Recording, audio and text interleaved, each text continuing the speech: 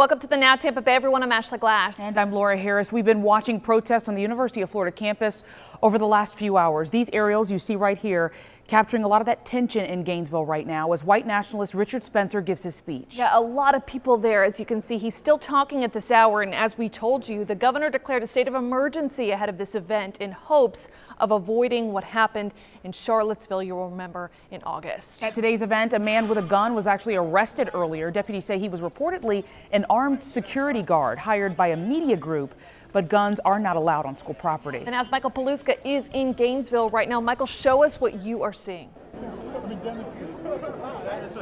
Ashley, they have conglomerated here the protesters, anti-fascist movement, different Facebook groups, Twitter groups, right here in the middle of the Phillips Center, which that is where Richard Spencer is talking right now. So we've seen a few people get escorted out of this building, and they've been apparently kicked out for speaking out during his speech. Now, all these people here seem pretty calm. It's a relaxed moment right now. The mood sort of shifts, but maybe 30, 45 minutes ago, we'll show you the video. There was actually someone that came in here as an instigator, and that person had just Nazi paraphernalia all over him, and he was instigating the group, creating problems. A whole group of people here surrounded him, and they dragged him probably 500 yards to...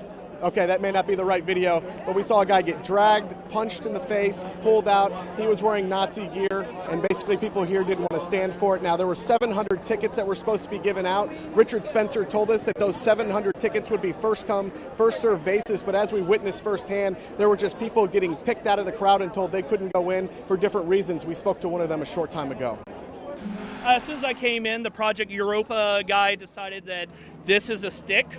I thought it was an ADA required device for people who are disabled, you know, people who went to Iraq, who actually fought for this country, so that they have their First Amendment rights, which isn't First Amendment whenever it's hate and actually opposing people around here. So Richard Spencer not sticking to what he told us in the news conference, that everybody that wanted to get in to listen to his speech would be allowed in. There's a lot of people out here right now. We've seen a couple of instigators from rallies I've actually personally covered in Bradenton for the Confederate Monument stuff that are here as well, that have been arrested in those venues. We saw that person a short time ago, but so far only one person has been dragged out of here. We'll have live reports as this continues to develop at 5 and 6 o'clock. We're live here in Gainesville. Michael Paluska, ABC Action News. Michael, thank you. And the Pasco County Sheriff's Office sent many of their deputies to Gainesville yesterday. They shared this picture with us of their deputies in Gainesville today. They tweeted some pictures out as well. Pinellas County deputies are also in Gainesville right now helping out.